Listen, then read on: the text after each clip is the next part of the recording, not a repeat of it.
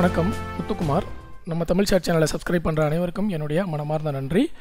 எனக்கு ஆதரவாக இருக்கக்கூடிய அனைத்து நண்பர்களுக்கும் என்னுடைய மனமார்ந்த நன்றி. இப்போ வந்து இந்த வீடியோவில் ட்ரேடர்ஸோட சைக்காலஜி அதை பற்றி நம்ம பார்க்க போகிறோம். ஒவ்வொரு ட்ரேடர்ஸும் வந்து அவங்க சைக்காலஜி எப்படி இருக்குது, அவங்க எந்த இடத்துல என்ட்ரி ஆகுறாங்க, அவங்களுடைய டைப் என்னென்ன அப்படின்றது எல்லாத்தையுமே ஒரு ஷார்ட்டாக நான் சொல்லிடுறேன், உங்களுக்கு புரிகிற மாதிரி சொல்லிடுறேன். எனக்கு வந்து ஒருத்தர் கேட்டிருந்தாரு, சார் ஸ்விங் ட்ரேடிங் பண்ணுறவங்க நல்ல ப்ராஃபிட் எடுக்கிறதா சொல்கிறாங்க, நீங்கள் சொல்கிற பிரேக் அவுட் ஸ்ட்ராட்டஜியில் வந்து அக்யூரசி இல்லைன்னு சொல்கிறாங்க அப்படின்னு ஒருத்தர் வந்து எனக்கு மெயில் பண்ணியிருந்தார். பிரேக் அவுட் ஸ்ட்ராட்டஜின்னு இல்லைங்க, பிரேக் அவுட் ஸ்ட்ராட்டஜியாக இருந்தாலும் சரி, இண்டிகேட்டர்ஸ் எடுத்துக்கோங்க. இண்டிகேட்டர்ஸில் நிறைய பேர் வந்து இண்டிகேட்டர்ஸில் வந்து ப்ராஃபிட் எடுக்க முடியாது அப்படின்னு போடுறாங்க. ஆனால் நம்மளுடைய சப்ஸ்கிரைபர்ஸ் எத்தனை பேர் வந்து இண்டிகேட்டர்ஸ் பேஸ் பண்ணி ப்ராஃபிட் எடுத்துகிட்டு இருக்காங்க? சார்ட்டில் வந்து ஹிக்கினாசி சார்ட் பேஸ் பண்ணி எடுக்கிறாங்க, ஆர்எஸ்ஐ பேஸ் பண்ணி எடுக்கிறாங்க, அதுக்கப்புறம் சூப்பர் ட்ரெண்டு வித்து ஹல் மூவிங் ஆவரேஜ் பேஸ் பண்ணி நானே எடுத்திருக்கேன். ஓகே, இதெல்லாம் வந்து இண்டிகேட்டர்ஸ் பேஸ் பண்ணி ப்ராஃபிட் பண்ணுறோம். சரி, அப்போது லாஸ் பண்ணுறவங்க யார்? பிரேக் அவுட் ஸ்ட்ராட்டஜி யூஸ் பண்ணுறாங்க ஆனால் லாஸ் ஆகுறாங்க, இண்டிகேட்டர்ஸும் யூஸ் பண்ணுறாங்க அப்பையும் லாஸ் ஆகுறாங்க, ப்ரைஸ் ஆக்ஷன் ஸ்ட்ராட்டஜி தெரிஞ்சிருக்கு அப்பையும் லாஸ் பண்ணுறாங்க. இவங்கெல்லாம் யார் அப்படின்றத நம்ம பார்க்கணும். முதல்ல மார்க்கெட்டில் இந்த சார்ட் பேட்டர்ன்ஸில் ட்ரேடிங் சைக்காலஜி, ட்ரேடர்ஸோட சைக்காலஜி எப்படி ப்ளே பண்ணுதுன்றதை ஃபஸ்ட்டு பார்த்துடலாம். இப்போது மார்க்கெட் வந்து என்ன ஆகுது அப்படின்னு பார்த்தீங்கன்னா, இங்கே பாருங்கள், நான் ஒரு சாம்பிளுக்கு இப்போ அசோக் லைலாண்ட் ஸ்டாக் எடுத்திருக்கேன். இதை வச்சு நான் உங்களுக்கு எக்ஸ்பிளைன் பண்ணுறேன். ஸ்விங் ட்ரேடிங்கில் வந்து ஏன் அதிகமான அக்யூரசி வருதுன்றதையும் இப்போ நான் சொல்கிறேன். முதல்ல என்ன நடந்திருக்கு அப்படின்னு பார்த்தீங்கன்னா, ஒரு இனிஷியல் ஸ்டேஜாக இங்கேருந்து ஆரம்பிக்கிறோன்னு வச்சுக்கோங்க. இந்த இடத்துல ஒரு கேண்டில் ஸ்டிக்ஸ் ஃபார்ம் ஆகிருக்கு. ஓகே, அதுக்கப்புறம் ஒரு கன்ஃபர்மேஷன் வந்திருக்கு. கன்ஃபர்மேஷன் வந்த உடனே இந்த கேண்டில் ஸ்டிக்ஸை ஃபார்ம் பேஸ் பண்ணி ட்ரேட் பண்ணக்கூடிய ட்ரேடர்ஸ் அவங்க எல்லாம் என்ன பண்ணுவாங்கன்னா இந்த இடத்துல என்ட்ரி ஆவாங்க. அடுத்தது டெய்லி கேண்டில்ஸ், அதோட பிரேக் அவுட்டை பேஸ் பண்ணி என்ட்ரி ஆகிறவங்க என்ட்ரி ஆவாங்க. இப்போது இந்த இடத்துல ஏன் பிரேக் அவுட் ஸ்ட்ராட்டஜியை வந்து பயன்படுத்துகிறவங்களுக்கு ஃபெயிலியர் ஆகும் அப்படின்னு பார்த்தீங்கன்னா, இந்த இடத்துல பிரேக் அவுட் ஸ்ட்ராட்டஜி ஒரு கேண்டிலுக்கு நடக்கும், அடுத்த கேண்டிலுக்கு நடக்காமல் போகலாம். புரியுதுங்களா? அதனால் பிரேக் அவுட் ஸ்ட்ராட்டஜியில் இந்த இடத்துல அக்யூரசி கம்மியாகும். அதே வந்து அடுத்த லெவல் ட்ரேடர் யாருன்னு பார்த்தீங்கன்னா, இண்டிகேட்டர்ஸ் பேஸ்டு ட்ரேட் பண்ணுறவங்க. உதாரணத்துக்கு நான் சூப்பர் ட்ரெண்டை போட்டுறேன். மோஸ்ட்லி சூப்பர் ட்ரெண்டு, இந்த எம்ஏசிடி, மூவிங் ஆவரேஜ்லாம் கிட்டத்தட்ட முன்ன பின்ன இருக்கும். ஓகே, அப்போ இந்த இடத்துல வந்து சூப்பர் ட்ரெண்டை பேஸ் பண்ணி ட்ரேட் பண்ணுறவங்க உள்ளே இறங்குறாங்க. அடுத்த லெவல் ட்ரேடர் முதல்ல வந்து பிரேக் அவுட் ஸ்ட்ராட்டஜியை பேஸ் பண்ணி வரவங்க வருவாங்க. பிரேக் அவுட்டுக்கு வந்து இன்னும் உங்களுக்கு சாம்பிள் சொல்லணும்னா நான் இந்த இடத்த காமிக்கிறேன். புரிஞ்சிருச்சிங்களா? இப்போது இந்த இடத்துல பிரேக் அவுட் ஸ்ட்ராட்டஜி யூஸ் பண்ணுறவங்க வருவாங்க இல்லையா? நான் நல்லா திக்காக போட்டேன்னா உங்களுக்கு நல்லா புரியும். ஓகேங்களா? இந்த இடத்துல பிரேக் அவுட் ஸ்ட்ராட்டஜி பண்ணுறவங்க வருவாங்க. Daily candles break out strategy பண்ணுறவங்க இந்த இடத்துல என்ட்ரி ஆவாங்க. வெறும் கேண்டில் ஸ்டிக்ஸை மட்டும் பார்த்து பிரேக் அவுட்டில் வரவங்க இந்த இடத்துல வருவாங்க. அவங்களுக்கு பிரேக் அவுட் ஸ்ட்ராட்டஜியை பொறுத்தளவில் என்னென்னா, மற்றவங்க எல்லாருமே இவங்களுக்கு சப்போர்ட்டிவாக ட்ரேட் பண்ணணும். அடுத்து நாளைக்கு வரப்போகிறவங்க, நாளைக்கு மறுநாள் வரப்போகிறவங்க எல்லாருமே இவங்க நினைக்கிற மாதிரி ட்ரேட் பண்ணால் தான் பிரேக் அவுட் ஸ்ட்ராட்டஜி சக்ஸஸாக வரும், இல்லைனா வராது. இந்த இடத்துல இப்போ பிரேக் அவுட் நடந்திருக்கு. பிரேக் அவுட் நடந்து அடுத்த கேண்டில் கீழே இறங்கிருச்சு இல்லையா? அடுத்து ஒரு 5 நாளைக்கு கீழே இறங்கி போயிடுச்சு பாருங்கள். ஏன்னா அதுக்கப்புறம் வந்தவங்களுக்கு வேறு ஏதோ இன்ஃபர்மேஷன் கிடச்சிருக்கு, அதனால் அவங்க விற்றுட்டாங்க. ஸோ பிரேக் அவுட் ஸ்ட்ராட்டஜின்றது மற்றவங்களுடைய கன்ஃபர்மேஷன் நமக்கு கண்டிப்பாக வேணும், மற்றவங்களுடைய சப்போர்ட் நமக்கு வேணும். அது இந்த இடத்துல கிடைக்குமா அப்படின்றத நம்ம கெஸ் பண்ணணும். இந்த ஸ்டாக்கில் இந்த ப்ரைஸில் மற்றவங்க வாங்குறதுக்கு வருவாங்களா அப்படின்னு அந்த ரீடிங் நமக்கு தெரியணும், கெஸ்ஸிங் தெரியணும். அதுக்கப்புறம் இண்டிகேட்டர்ஸ் பேஸ் பண்ணி வரவங்க இந்த இடத்துல வந்துடுவாங்க. வந்துட்டு அதுக்கப்புறம் என்ன பண்ணுவாங்கன்னா, இந்த ஒரு சின்னதாக ஒரு இறக்கம் வருது பார்த்தீங்களா? இந்த இறக்கத்தில் என்ன பண்ணுவாங்க, இண்டிகேட்டர் பேஸ் பண்ணி பண்ணுறவங்களுக்கு எக்ஸிட் ஆயிடுவாங்க, லாஸை புக் பண்ணுவாங்க. கரெக்டுங்களா? ஆனால் இந்த இடத்துல கேண்டில் ஸ்டிக்ஸை பேஸ் பண்ணி ட்ரேட் பண்ணவங்க ஷார்ட் டேர்ம் ட்ரேடிங், இங்கே இருந்து ஃபுல்லாக இது ஃபுல்லாகவே ஷார்ட் டேர்ம் ட்ரேடிங். புரியுதுங்களா? இதெல்லாம் ஷார்ட் டேர்ம் ட்ரேடிங். நல்லா விலை கம்மியாக இருக்கும்போது வாங்கியிருப்பாங்க. இவங்களுக்கும் அடுத்த லெவலில் கீழ் லெவலில் தான் வந்து இன்வெஸ்டர்ஸ் இருப்பாங்க. புரியுதுங்களா? இன்வெஸ்டர்ஸை பற்றி இப்போ நம்ம பேசவே இல்லை, வெறும் ட்ரேடர்ஸை பற்றி மட்டும்தான் பேசுகிறோம். இப்போ இந்த இடத்துல இண்டிகேட்டர்ஸ் பேஸ் பண்ணி பண்ணவங்க இந்த இடத்துல வந்து லாஸை புக் பண்ணுறாங்க. அதுக்கப்புறம் கேண்டில் ஸ்டிக்ஸை பேஸ் பண்ணுறவங்க என்ன பண்ணுவாங்கன்னா, இந்த கேண்டிலுக்கு கீழே வந்தால் தான் ஸ்டாப் லாஸ் புக் பண்ணி வச்சுருப்பாங்க. அப்போ அவங்க வந்து வெளியே வரமாட்டாங்க. கொஞ்சம் மேலே ஏறி நிற்கிதா, அடுத்தது என்னாவும் திருப்பி ஏறுறதுக்கு ஸ்டார்ட் ஆகுதா, ஏறத்துக்கு ஸ்டார்ட் ஆகும்போது என்ன பண்ணுவாங்கன்னு பார்த்தீங்கன்னா, இந்த இடத்துல ஸ்விங் ட்ரேடிங் ஸ்டார்ட் பண்ணுவாங்க. இதெல்லாம் ஸ்விங் ட்ரேடிங். என்ன ஸ்விங் ட்ரேடிங்னா, ஸ்விங் ட்ரேடிங் பண்ணுறவங்களுக்கு நல்ல எக்ஸ்பீரியன்ஸ்டு ஸ்விங் ட்ரேடிங் சொல்கிறேன். ஸ்விங் ட்ரேடிங்னா என்னன்னு தெரியாதவங்க ஸ்விங் ட்ரேடிங்னு சொல்ல முடியாது. ஸ்விங் ட்ரேடிங்கிறது ஃபஸ்ட்டு ஒரு ட்ரெண்டை கேட்ச் பண்ணணும், அதுக்கப்புறம் அந்த ட்ரெண்டிலேருந்து ஸ்விங்கை கலெக்ட் பண்ணி எடுப்பாங்க. இப்போது நான் எல்லாத்தையும் க்ளோஸ் பண்ணிடுறேன். அப்போ தான் உங்களுக்கு புரியும். இப்போ பாருங்கள், ஒரு அப்பு, ஒரு டவுனு, திருப்பியும் அப்பில் இப்படி போக ஆரம்பிச்சிருச்சா? ஸோ இந்த இடத்த கட் பண்ணதுமே ட்ரெண்டு கன்ஃபார்ம் ஆகிடுதா? ட்ரெண்டு கன்ஃபார்ம் ஆனவுடனே ஸ்விங் ட்ரேடிங் என்ன பண்ணுவாங்க, இந்த இடத்துல என்ட்ரி ஆவாங்க. இந்த இடத்துல என்ட்ரி ஆகி, ஏன்னா ட்ரெண்டு கன்ஃபார்ம் ஆகிடுச்சு, ட்ரெண்டுக்கு அப்புறம் வர ஸ்விங்கை எடுப்பாங்க. நல்லா ஒர்க் அவுட் ஆகும், அக்யூரசி நல்லாயிருக்கும். ஆனால் இந்த ஸ்விங்குக்கு முன்னாடி ட்ரேட் பண்ணுறவங்க யாருன்னு பார்த்தீங்கன்னா இண்டிகேட்டர்ஸ், அப்புறம் மூமெண்டம் ட்ரேடர்ஸ், அப்புறம் நோவைஸ் ட்ரேடர்ஸ்னு சொல்லுவாங்க. அந்த நோவைஸ் ட்ரேடர்ஸ்னால் என்ன பண்ணுவாங்கன்னு பார்த்தீங்கன்னா, நல்லா ஏறினதுக்கப்புறம் மேலே வந்தோடனே இந்த ஸ்டாக்கு வந்து 25% ரிட்டர்ன் கொடுத்துருக்கு, இன்னும் மேலே போகும்னு சொல்லிட்டு இந்த இடத்துல வந்து வாங்குவாங்க. வாங்கினோடனே இறங்கினோடனே பயந்துக்கிட்டு இந்த இடத்துல வந்து விற்றுருவாங்க. அவங்க விற்ற உடனே திருப்பி மார்க்கெட்டு ஏறும். ஏறினோடனே சே நம்ம தான் தப்பாக பண்ணிட்டோம், ஏறிடுச்சு பாருங்க, திருப்பி இந்த இடத்துல வாங்குவாங்க. திருப்பி இந்த இடத்துல இறங்கும், பயந்துக்கிட்டு விற்றுருவாங்க, லாஸை புக் பண்ணிடுவாங்க. பொறுமையாக இருப்பாங்க. அதுக்கப்புறம் பார்த்தா நல்லா ஸ்விங் ட்ரேடர்ஸ் நல்லா இந்த இடத்துல ஏற்றி விட்ருவாங்க.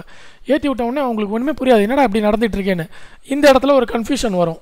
இந்த கன்ஃபியூஷனில் அந்த நோவைஸ் ட்ரேடருன்றவங்க உள்ளே வருவாங்க. அந்த நோவைஸ் ட்ரேடர் அப்படின்றவங்க யார் அப்படின்னு பார்த்தீங்கன்னா, அவங்களுக்கு எப்படி ட்ரேடிங் பண்ணுறதுன்னு தெரியாது. அவங்க வந்து பிகினர்ஸாக இருப்பாங்க. மார்க்கெட்டை பற்றி ஒன்றுமே தெரியாது அவங்களுக்கு.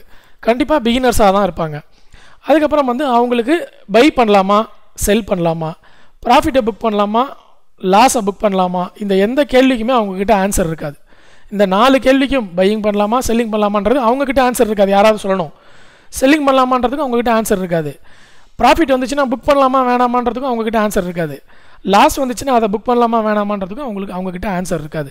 இந்த மாதிரி ஆன்சர் தெரியாதவங்க, என்ன பண்ணுறதுனே தெரியாதவங்க, இப்போ இந்த மாதிரி ஆயிடுச்சு சார், என்ன சார் பண்ணுறது அப்படின்னு கேட்குறாங்க பார்த்தீங்களா, அவங்க எல்லாரும் நோவைஸ் ட்ரேடர்ஸ்.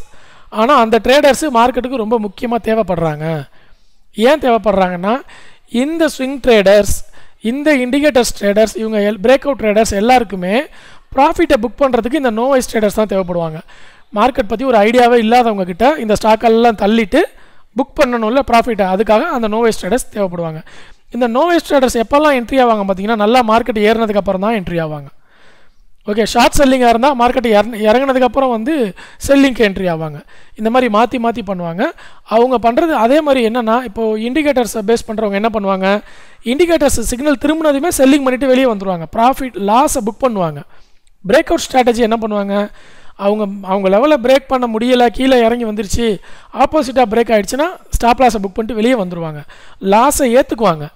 ஆனால் அந்த ஐடியாவே இல்லாமல் நோ ஐடியா ட்ரேடர்ஸ் இருக்காங்கல்ல, நோ வைஸ் ட்ரேடர்ஸ், அவங்க என்ன பண்ணுவாங்கன்னா, எப்படியாவது ஏறிடுமே, வாங்கிட்டோம் இறங்கிட்டு இருக்கு, ஏறினதுக்கப்புறம் விற்றுக்கலான்னு வெயிட் பண்ணுவாங்க.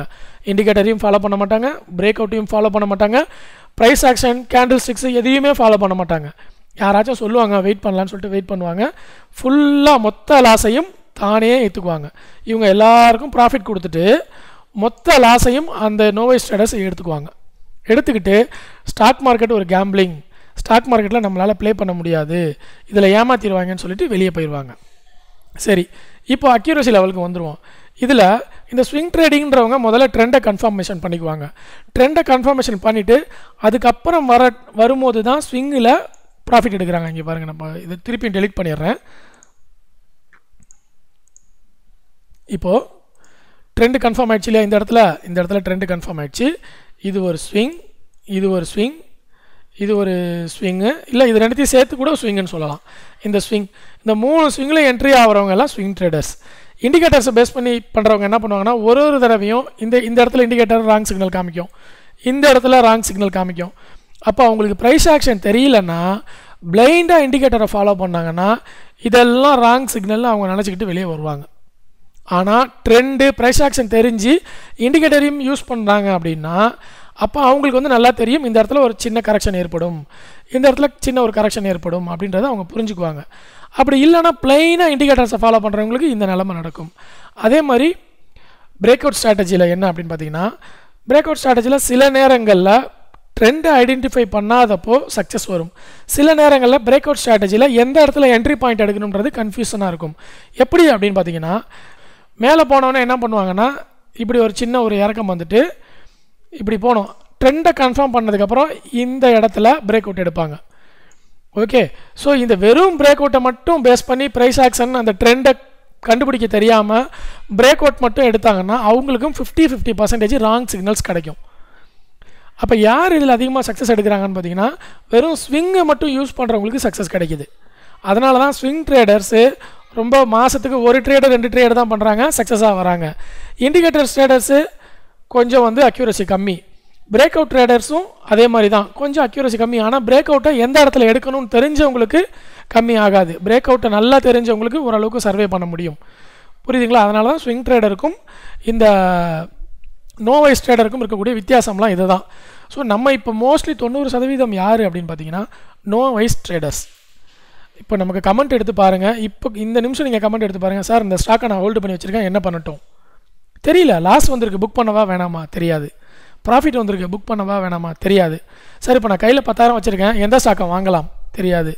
ஸோ இந்த மாதிரி எதுவுமே தெரியல அப்படின்றவங்க நோவைஸ் ட்ரேடர்ஸ். அவங்கெல்லாம் வந்து மார்க்கெட்டில் ஸ்விங் ட்ரேடருக்கும் இண்டிகேட்டர் ட்ரேடருக்கும் ப்ராஃபிட் புக் பண்ணுறதுக்கு தேவைப்படுறாங்க. அப்போ என்ன பண்ணணும்? நமக்கு வர கால்ஸ் கொடுக்குறவங்க, டிப்ஸு வாங்குறவங்க, அதெல்லாம் வாங்கினாலும் நம்மளுடைய அனாலிசிஸ்க்கு அவங்க கொடுக்குற டிப்ஸ் மேட்ச் ஆகுதான்றதை பார்க்கணும். இண்டிவிஜுவல் அனாலிசிஸ்க்கு மேட்ச் ஆகணும். அப்படி இல்லை, அவங்க கொடுத்துட்டாங்க நான் வாங்கிட்டேன் அப்படின்னா நீங்கள் நோவைஸ் ட்ரேடர். உங்களுக்கு ஒன்றுமே தெரியாது, அதுக்கப்புறம் என்ன பண்ணுறதுன்னு தெரியாது, ஸ்டாப் லாஸை புக் பண்ண மாட்டீங்க. அதுக்கப்புறம் என்ன பண்ணுவாங்கன்னா அந்த மதர் ஆஃப் லாஸ் அப்படின்வாங்க, மொத்த நஷ்டத்துடைய தாய் அப்படின்வாங்க. அவ்வளோ நஷ்டத்தையும் நீங்கள் தான் எடுத்துகிட்டு போவீங்க நோவைஸ் ட்ரேடராக இருக்கிறவங்க. அதனால் மார்க்கெட்டில் நோவைஸ் ட்ரேடராக இருக்காதீங்க. மார்க்கெட் பற்றி தெரியாதவங்க கண்டிப்பாக மார்க்கெட்லேயே இருக்கக்கூடாது.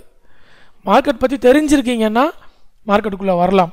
ஸ்டாப் லாஸ்னா என்ன, ட்ரையலிங் ஸ்டாப் லாஸ்னா என்ன, ப்ராஃபிட் எப்படி புக் பண்ணணும், ட்ரெண்டுனா என்ன, ஸ்விங் ட்ரேடிங்னா என்ன, இதெல்லாம் பேசிக்காவது தெரிஞ்சிருந்தால் தான் நீங்கள் தப்பிக்க முடியும். பெரிய லாஸ்லேருந்து பெரிய நஷ்டத்துலேருந்து தப்பிச்சு வர முடியும். அப்படி இல்லைன்னா மாட்டிக்குவீங்க. ஓகே, இதுதான் வந்து ட்ரேடர்ஸோட சைக்காலஜி. இந்தந்த இடத்துல சைக்காலஜி வந்து மாறிக்கிட்டே இருக்கும். இந்த ஒரு கேண்டில் ஸ்டிக்ஸ் பேட்டர்ன் வந்தோடனே கேண்டில் ஸ்டிக்ஸை பேஸ் பண்ணுறவங்களோட சைக்காலஜி இந்த இடத்துல வேலை செய்யும். அதுக்கப்புறம் பிரேக் அவுட் ஸ்ட்ராட்டஜி வேலை செய்யும். அதுக்கப்புறம் ஸ்விங் ட்ரேடிங் வேலை செய்யும். அதுக்கப்புறம் லாஸ்ட்டாக தான் நோவைஸ் ட்ரேடரோட மென்டாலிட்டி வேலை செய்யும். எல்லாம் ஏறினதுக்கப்புறம் இன்னும் இந்த ஸ்டாக் ஏறிக்கிட்டே இருக்குது, அப்போ இதுதான் ஏறுற ஸ்டாக்கு அப்படின்னு ஏறி முடிச்சதுக்கப்புறம் வந்து வாங்குவாங்க, எல்லா லாஸையும் வாங்கிட்டு போவாங்க. ஸோ நோவைஸ் ட்ரேடராக இருக்காதீங்க, நாலேஜை கேதர் பண்ணுங்கள், பேசிக் நாலேஜஸ் வந்து கேதர் பண்ணுங்கள். Stock momentum, price action, indicator, break out எல்லாத்தையும் தெரிஞ்சுக்கோங்க. எது பெஸ்ட்டாக இருக்குன்னு பேப்பர் ட்ரேட் பண்ணிவிட்டு அதுக்கப்புறம் டிசிஷன் எடுத்துக்கோங்க. புரியுதுங்களா? இந்த வீடியோவில் பயனுள்ள தகவல் கிடச்சிருந்துச்சுன்னா கண்டிப்பாக லைக் பட்டன் ப்ரெஸ் பண்ணுங்கள், நம்ம சேனலை சப்ஸ்கிரைப் பண்ணுங்கள். நன்றி, வணக்கம்.